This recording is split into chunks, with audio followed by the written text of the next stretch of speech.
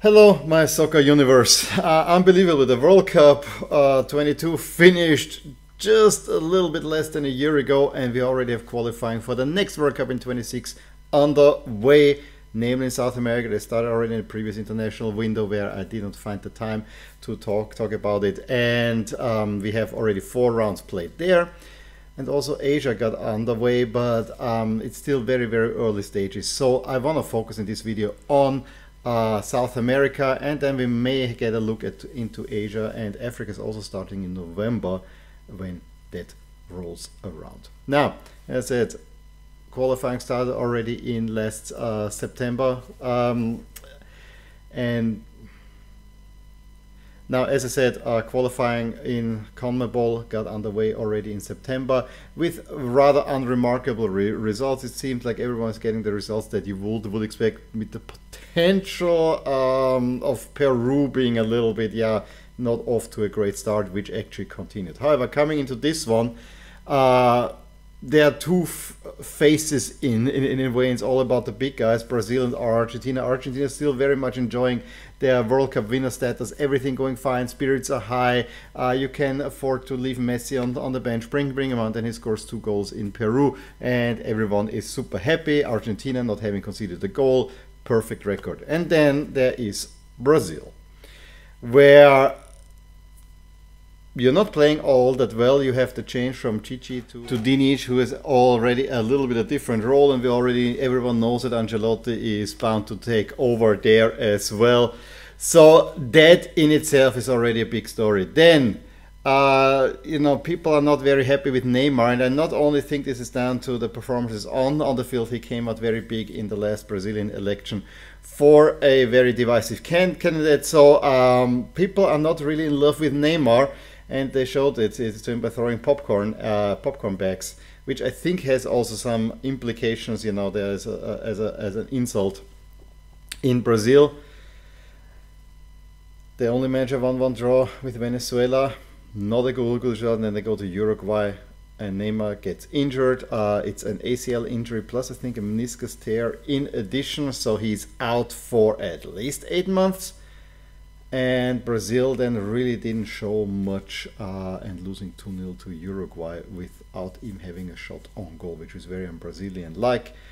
And so let's put it that way. Every day alarm bells are ringing everywhere, and everyone is very, very not calm about it. I would say, given the qualifying format allows 6 teams to qualify directly, Brazil will easily qualify for the next World Cup, so that's not the problem. You also will get a very good coach in Ancelotti, most likely.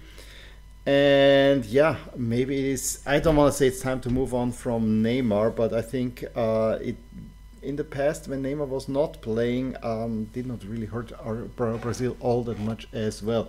But it's a fact that I think this Brazilian generation, there is a clear playmaker missing, and more importantly, a clear striker. Brazil is in a similar funk, I feel, like Italy.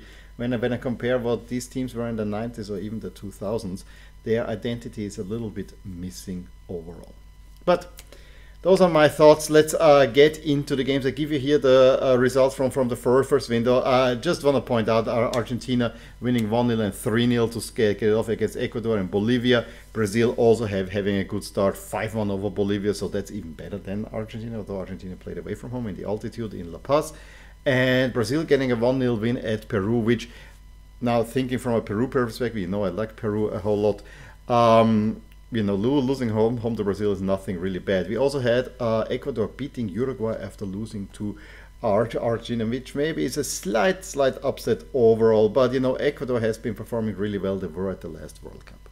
So let's go into the results of the past window. Uruguay salvaging a draw in Colombia with a very, very late Darwin Nunez penalty equalizer, which I think this was the most goals of any game scored. We will see the average goals in South America rather low. Argentina, very early Otamendi goal, is enough to get a 1-0 over Paraguay.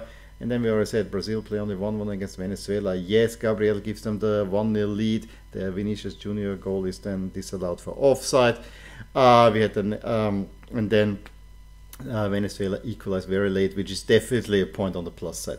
Also want to point out Chile against Peru. Those two countries don't like each other all that much. I know this because I have Peruvian, family relations. They don't like Chile, and I think Chile is generally not like in South America. Be it as it may, that must have felt sweet for Chile to beat their rivals Peru 2-0. And in the past round, I mean, we can go straight down the results. When Venezuela beating Chile, I think 3-0, that's already a big result. Kind of shows that Chile is kind of, we don't know quite yet, but also with the results that Peru is having, yeah, it will be tough for those. It's slightly rising to the top, whereas Venezuela might have a really good run. They might actually qualify for the first time around this time. But the two big results on the bottom, Uruguay 2-0 over Brazil. With Brazil not even having a shot on goal, so a pretty big result there. And then Messi scoring 2 in Lima, 2-0 over Peru. They are really flying high at this very moment.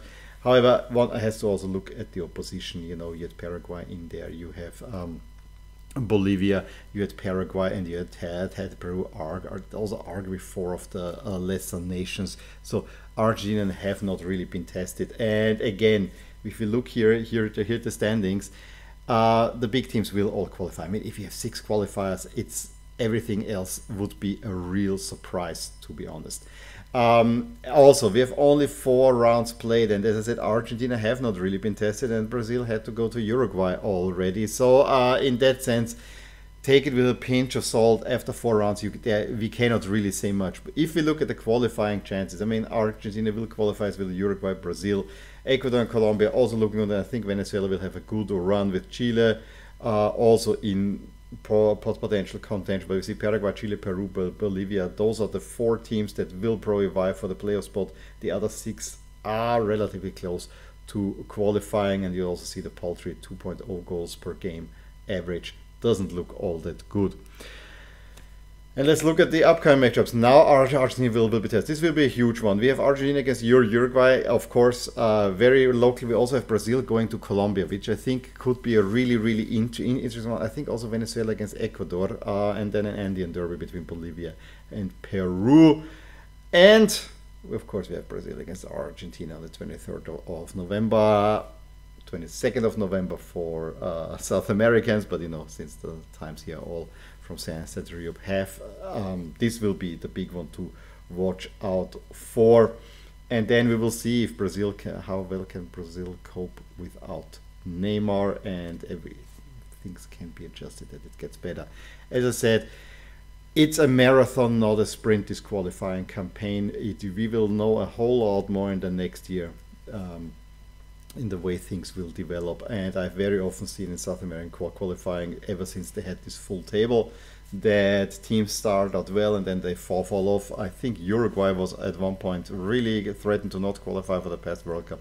In the end, they just made it. So hold your horses, don't panic now. Brazil still have 7 points out of 4 games, which is not so bad overall. And I know we're talking about Brazil, who actually think they would win every World Cup and should be the best team in the world, and I can see that point as well.